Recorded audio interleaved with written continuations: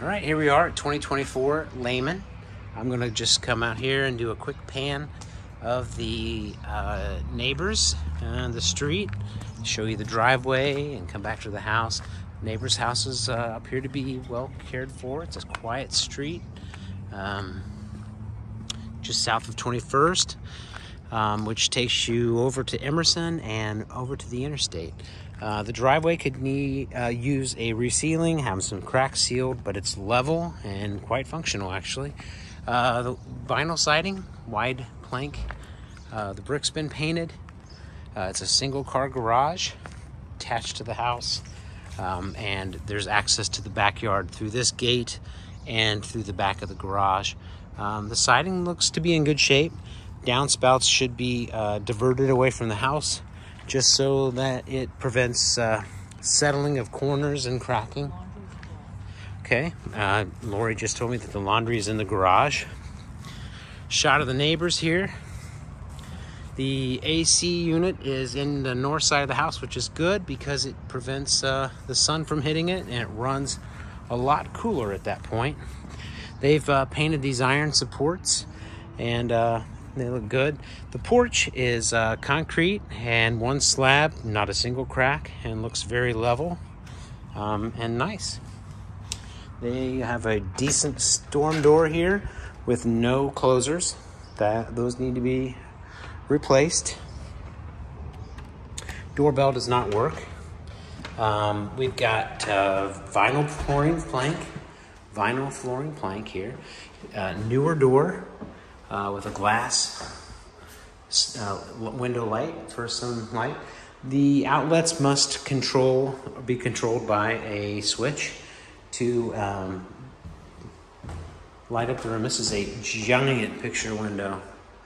Very unusual. Usually those are on the front of the house, but sure is nice. You could plant lots of shade-loving plants there, maybe put up a privacy fence of some sort to kind of decorate that. Window through to the kitchen kind of gives it a more open feel. It's not completely separated. Eat-in kitchen, dining area.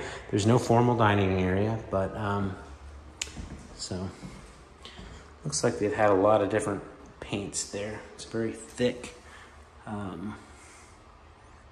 Just thick paint, nothing else. That's an access panel to the bathtub through the wall, I'm thinking. New stove, new Frigidaire dishwasher. The floor dips just a little bit here.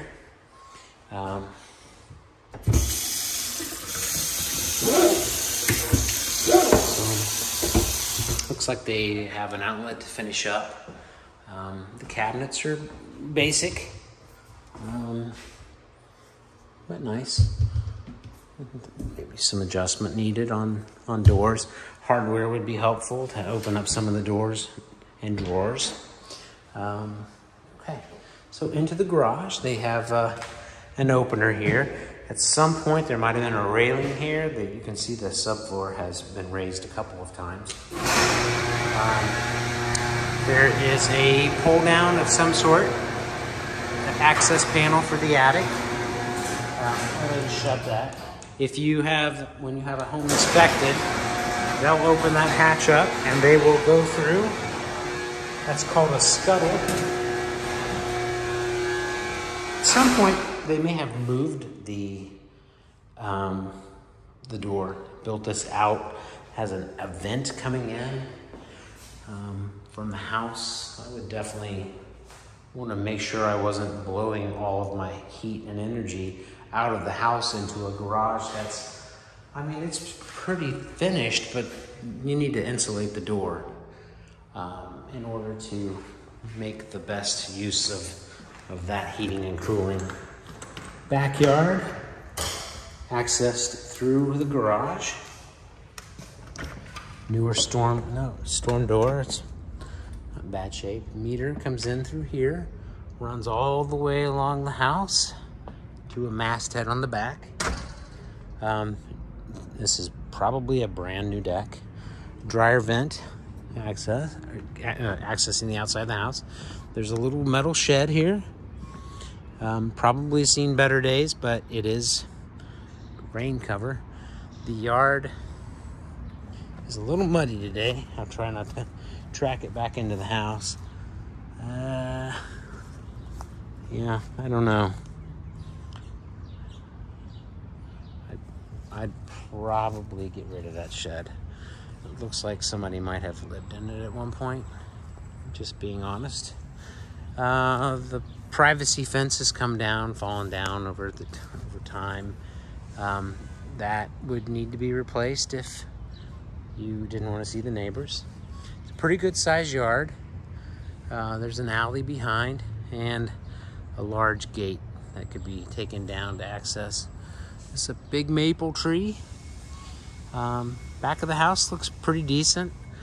This foundation looks good. I don't see any cracks and everything looks level.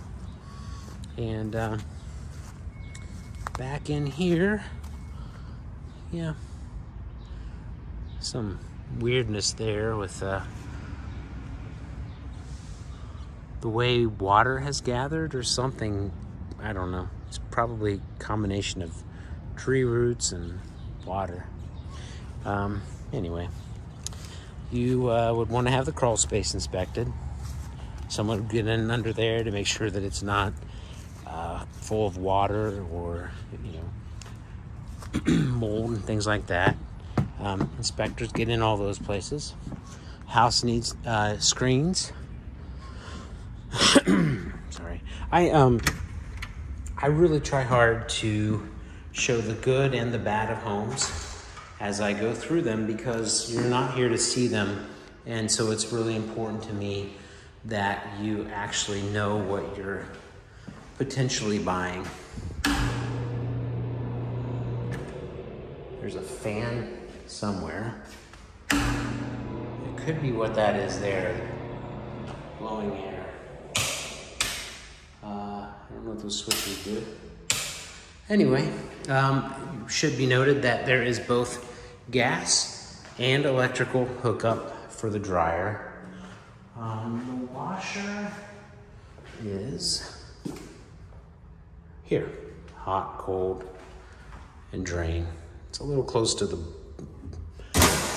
box for my tastes, but I'm bound to find. Maybe the light bulb's out. There are lights in the ceiling, but I am unable to locate the switch for either of them, but it's nice that there are two. Okay. Moving along, I'm gonna stand back here, give you a view of the eat-in kitchen area. All right, with a view of the porch. Lots of hostas out there, those are pretty. Okay, return vent and filter. So to change the filter, these screws come out and the filter is changed behind this grate. The floor is a little uneven there, but I'm not so sure you're gonna be able to see that in the video because it is pretty subtle. Thermostat is missing. Linen closet in the hall.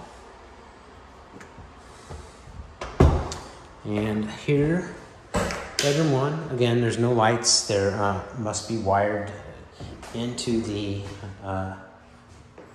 outlets. Closet with a massive anti-theft locking mechanism there to keep people from breaking it. I don't know what that is.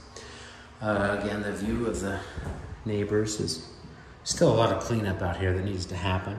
And the AC is, it's pretty close to trees. Coming through here to bedroom number 2, the back of the house. It's a decent sized room. Pretty standard closet with bifold doors. An outlet in the closet. I guess you could put a desk or charging table or, charging vacuum or something in that closet. This room definitely slopes to the back corner a little bit. I'd be interested to see what's going on in the crawl space on this house because There's a definite slope to the back. And double closet, sliding doors. It'd be really nice if these rooms had a fixture in the ceiling. On average, that costs anywhere from $3 to $4.50, depending on the type of fixture you choose, to add a light fixture to the top of the ceiling. That includes the electrical work and hanging a fixture or a fan or something of that sort. Tile looks decent. It's not bad. They actually did a nice job. It's caulked and sealed all around. Needs a little bit of silicone there around that. So this tile doesn't look new because the tub doesn't line up to where that is, and you can see where the old faucet was. This window appears to be decent. Someone's painted it a little bit. You need a tension type shower rod. It looks like a new toilet and a new vanity. And okay, they drilled a lot of holes there. Okay, this is a hall closet, pretty decent size. Opposite side of that bedroom one. And here are the mechanicals. So you have a water heater. That is gas. No age on it, but it doesn't look brand new. It's a Richmond brand, which is a solid brand. Plumbing, some weird stuff just kind of laying here. I don't know what that black substance is, but there you go. There we go. They've changed out a flue. It's just kind of dirty in here. They've really not done much to this area, it looks like to me.